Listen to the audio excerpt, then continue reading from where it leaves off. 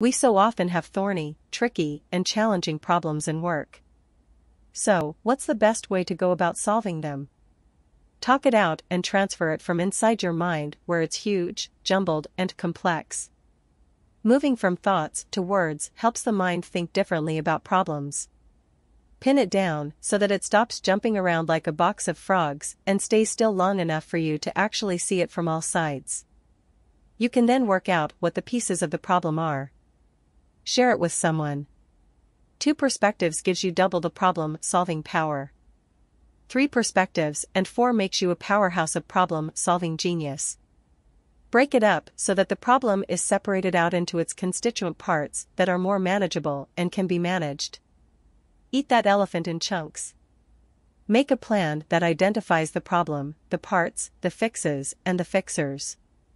When it's written down, it's less likely to keep you up at night.